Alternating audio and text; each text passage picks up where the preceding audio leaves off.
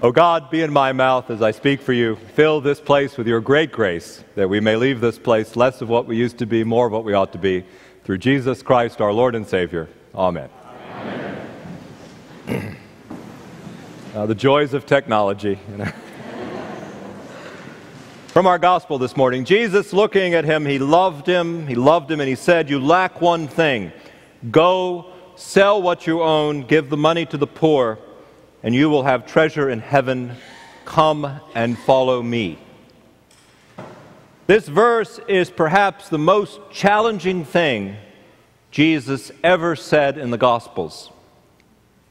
And as I was thinking about this familiar passage this past week, I found myself thinking about two different stories.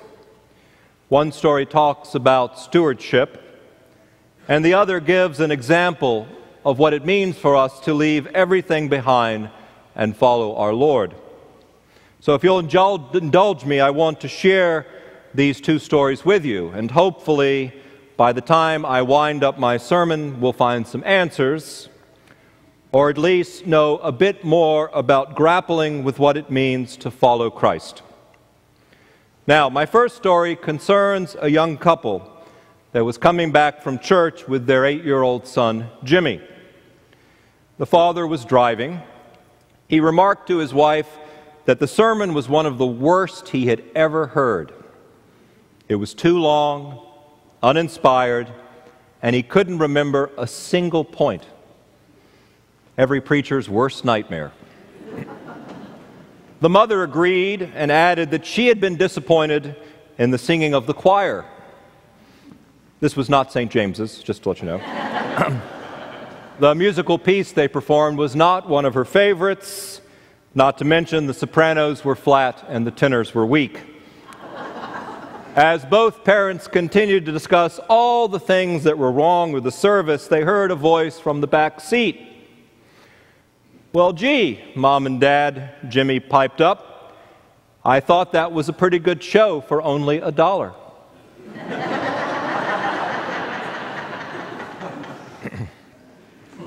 My second story concerns a popular legend about St. Francis. Last week we celebrated his feast day with the blessing of the animals. Now, when Francis was a young man, it was told that he was walking through the woods one day and he came upon this dilapidated church.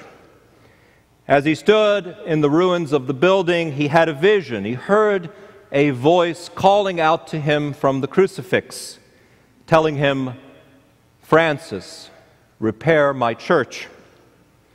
Francis immediately went home. He took some bolts of cloth from his father's warehouse. His father was a wealthy merchant. He sold them. He delivered the money to the priest who lived there to pay for the repairs to the chapel. Now his father, Pietro, was enraged by his son's extravagance. He brought a complaint against his son, which was resolved in the public square of Assisi before the local bishop. After the bishop admonished him for stealing from his father, the bishop gave Francis the money and advised him to return to his father what was his. Francis declared, "My Lord Bishop, not only will I gladly give back the money which is my father's, but also my clothes." He stripped off his clothes, he placed the money on top of them, and standing naked before the bishop, his father, and all that were present, he announced, "Listen, all of you, and mark these words. Hitherto I have called Pietro Bernardone my father, but because I am resolved to serve God, I return to him the money on account of which he was so perturbed, and also the clothes I wore, which belonged to him. From now on I will say, Our Father, who art in heaven, and not Father Pietro."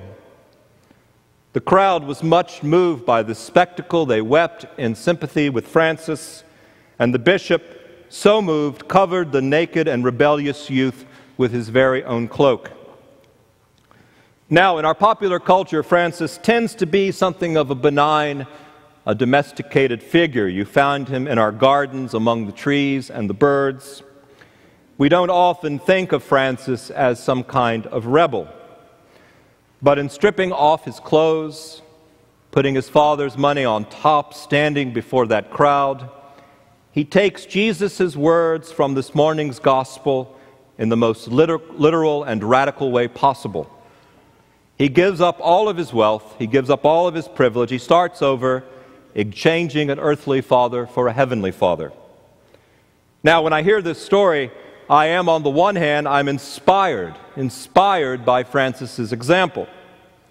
Francis was certainly no peace-loving hippie, but he was someone who boldly attacked the wealth, the corruption of his society and the church of his day. But, on the other hand, if I'm honest with you, I also find saints like Francis a bit annoying.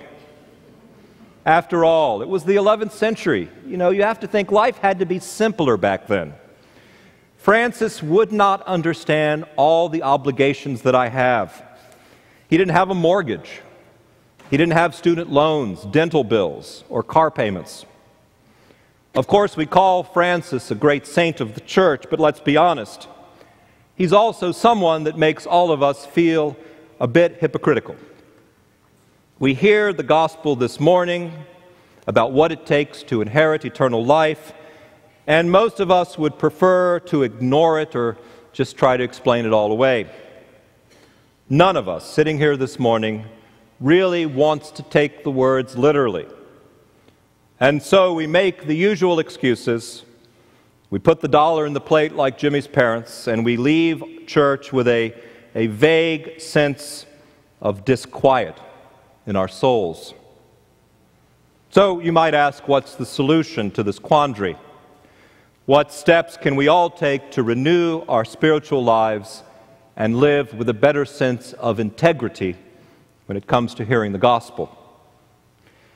Well, after reflecting on this gospel for many years, I have a few thoughts for how we grapple with these difficult questions.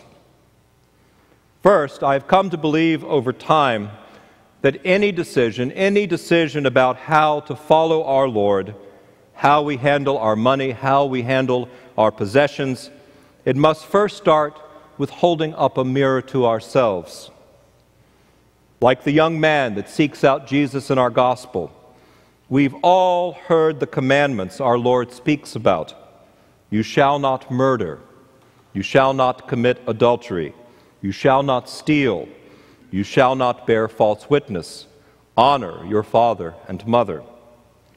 We know these outward rules that govern human life. These are the behaviors that everyone sees and everybody knows. These are the rules, my friends, that anyone sitting here this morning can observe, even if they don't much care about God or other people. And yet, to get at the heart of what it means to follow Christ, there is something critical missing from this list of commandments. And I believe that coming to terms with our Lord's words in the gospel, we must place before all other commandments the very first one that Moses gave to God's people. Hear, O Israel, I am the Lord your God who brought you out of bondage. You shall have no other gods but me. Hear, O Israel, I am the Lord your God who brought you out of bondage. You shall have no other gods but me. In our story, Jesus looks into the soul of the man who comes to him, and he loves him.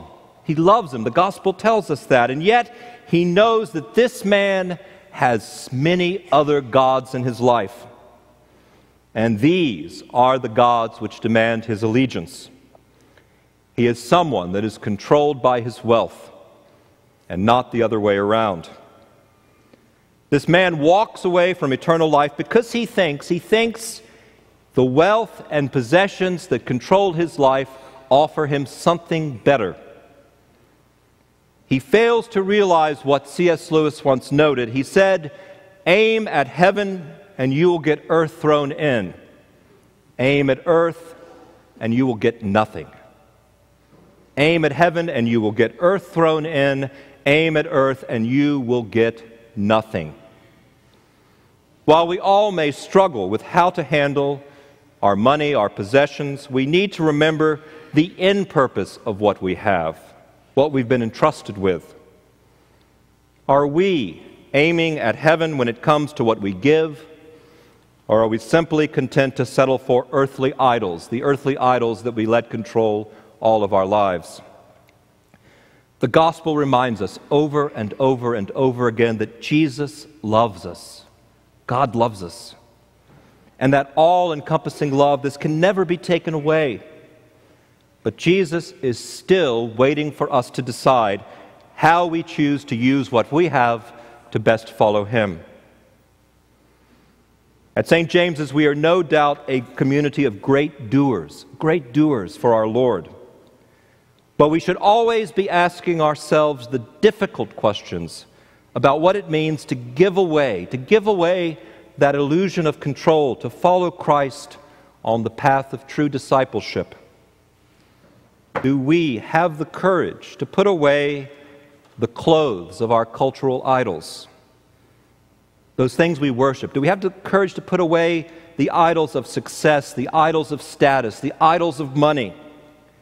When it comes to our money and our possessions, I am convinced more than ever that fear controls most of the choices we make and the life that we choose to lead. And our Lord asks us, He says, give that all away. Give away the fear. Give away our anxieties.